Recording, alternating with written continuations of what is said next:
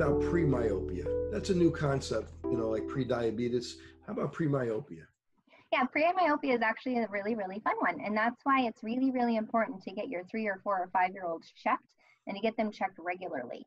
So when we're talking about the delay of onset, just like pre-diabetes, we can intervene, and we can intervene early, and we can make changes before you become dependent on a medication to help with your blood sugar. Same thing with myopia. If we catch these kids early, we can intervene early. Talk about the outdoor time. Talk about the screen time. I sound like a broken record, right? Get outside, put your screens down. Same thing. So we can even do there's some studies going on that if we've got 2 myopic parents, or we know that their sibling is actually myopic, we can start them on a drop a little earlier. So these are all things that are going to come more mainstream as we see more studies come out about myopia. But the main thing, get your eyes checked, get them checked early. My kid is actually falling into that category, and I've been watching him really, really closely to intervene before he needs glasses, and that would actually be the goal.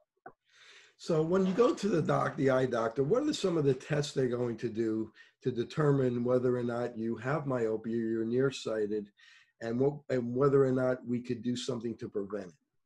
That's a great question. So when we go to the eye doctor, we're checking a couple of things. Obviously, we're checking the prescription, or the refraction is what we call it. That's when people are asking you 1 or 2, which is better, which is everybody's favorite part of the eye exam, right? I'm just kidding. It's absolutely everybody's worst nightmare. We lead you in the right direction. So when you're talking about a 6-month-old or a 3-year-old, I actually don't need their responses. So what I'm looking at is that the reflection that I'm getting in the retina, and that feedback is what I can put in front of the eyes as far as a prescription is concerned.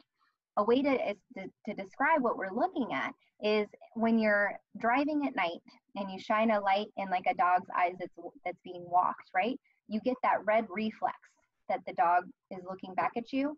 We're looking at that reflex, and that reflex tells us where the retina is falling. Is it in front?